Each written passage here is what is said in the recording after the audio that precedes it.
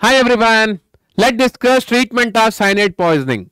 The cyanide is one of the ideal suicidal as well as homicidal agent.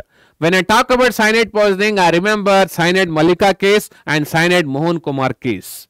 The treatment includes amyl nitrate, which is given through inhalational route, sodium nitrate and sodium thiosulfate, which are given through intravenous route.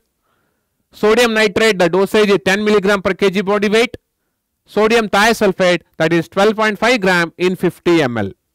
Sodium nitrate produces methemoglobin. Methemoglobin combines with the cyanide, which forms cyanomethemoglobin.